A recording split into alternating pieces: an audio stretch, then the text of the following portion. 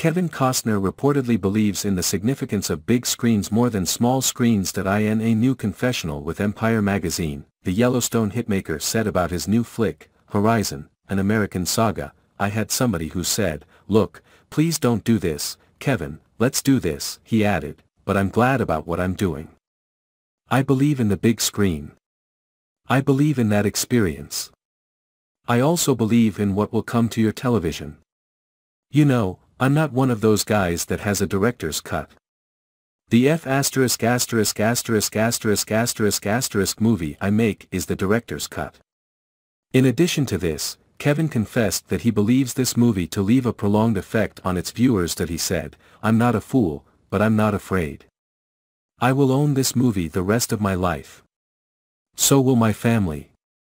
And movies are a lot more than their opening weekend. They have value throughout their life, and I will own this movie throughout my life," the 69-year-old acting sensation declared. "And people will find it. And when they do, whether it's opening weekend or not, they're going to find a quality.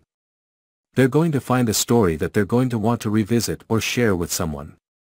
And that's the power of a movie to me," he boldly asserted before moving to another topic.